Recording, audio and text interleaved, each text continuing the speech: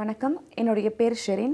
நான் வந்து தென்சென்னை தொகுதியில் நாம் தமிழர் கட்சி சார்பாக நாடாளுமன்ற வேட்பாளராக போட்டியிடுறேன்.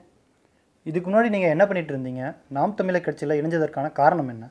நாம் தமிழர் கட்சியில் நான் இணைஞ்சதுக்கு எனக்கு முக்கியமான முதல் 2 காரணங்கள் இருக்குது. கொள்கை ரீதியாக அவங்க கட்சியை வந்து எடுத்து செல்கிற விதம் எனக்கு மிகவும் பிடிச்சிருந்தது. அதுக்கப்புறம் பார்த்தீங்கன்னா, இப்போ ஃபஸ்ட்டு 2 விஷயம் இருக்குது. தன்னலமற்ற அன்பான சர்வாதிகார ஆட்சி முறை அப்படிங்கிற விஷயமும், தற்சார்பு பொருளாதாரம், இந்த 2 விஷயமும் வந்து என்னை மிகப்பெரிய அளவில் ரொம்பவே ஈர்த்துச்சு.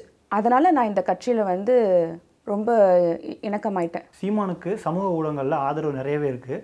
ஆனால் அந்த ஆதரவு தேர்தல் சமயத்தில் ஏன் ஓட்டாக மாற மாட்டேங்குது? அதாவது இப்போது மக்களிடத்தில் வந்து ஜெயிக்கிற கட்சிக்கு தான் நான் ஓட்டு போடுவேன் அப்படின்ற கான்செப்ட் இப்போ இருக்குது. அதனால் நான் போடுற ஓட்டு வந்து வேஸ்ட்டாக போயிடக்கூடாதுன்னு யோசிக்கிறாங்க. அதற்கு வந்து மக்கள் நம்ம வந்து தப்பு சொல்ல முடியாது. ஏன்னா நான் தான் மாற்று நிறைய பேர் பேச்சை கேட்டு மக்கள் நிறையவே ஏமாந்துட்டாங்க. அதனால் எங்களை வந்து கொஞ்சம் மக்கள் புடம் போட்டு பார்க்குறாங்கன்னு தான் சொல்லணும். நிச்சயமாக இந்த முறை அதற்கான வாய்ப்பு எங்களுக்கு நிறையவே இருக்குது. கொள்கை ரீதியாக நாங்கள் மக்களிடத்தில் எப்போவோ போய் சேர்ந்துட்டோம். அதனால் இந்த முறை வெற்றி பெறுவோன்ற நம்பிக்கை எங்களுக்கு நிறையவே இருக்குது. 40 தொகுதிகளில் எத்தனை தொகுதிகளில் நாம் தமிழர் கட்சி ஜெயிப்பாங்கன்னு நினைக்கிறீங்க? மண்ணுக்கும் மக்களுக்குமான அரசியல் நாங்கள் பேசிக்கிட்டு இருக்கோம்.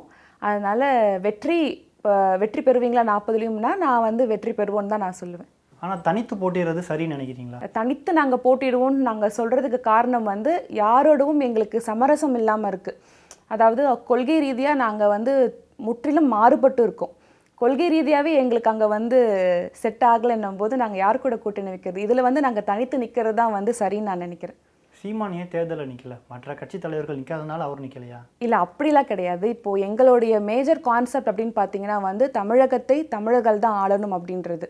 இப்போது ஒரு புலி வந்து ஒரு மானுக்கு எய்ம் வச்சிருச்சு அப்படின்னா பக்கத்தில் வேறு எந்த மான் வந்தாலும் அதோட சிந்தனை மாறாது. ஒரு மானுக்கு குறி வச்சுன்னா அந்த மான் நோக்கி மட்டும்தான் அதோட இலக்கு இருக்குமே தவிர, அந்த மாதிரி இப்போ எங்கள் அண்ணன் வந்து வந்தால் தமிழகத்தை தமிழர்கள் தான் ஆளணும் அப்படின்ற ஒரு கான்செப்டில் அவர் இருக்கிறதுனால இதெல்லாம் அவருக்கு ஒரு பெரிய வளர்ச்சி. இதில் வந்து எங்களை அனுப்பியிருக்காரு. தென்சென்னை தொகுதியில் போட்டியிடுற பலம் வாய்ந்த அதிமுக திமுக வேட்பாளர்களை எதிர்த்து ஜெயிப்பீங்கன்னு நம்பிக்கை இருக்கா?